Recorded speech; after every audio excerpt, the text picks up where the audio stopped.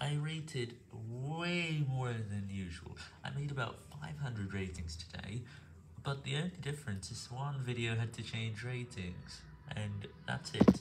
Everything else is okay, but there may be some videos I missed. So I am rating the accuracy for that at 99.8% because one video had changed to a dislike to a like. Sorry for that, but ads really can confuse you into thinking the video should be a dislike, and having to change it a few seconds after the rating is left. And this can be a problem, and can harm your accuracy. Try not to be confused next time.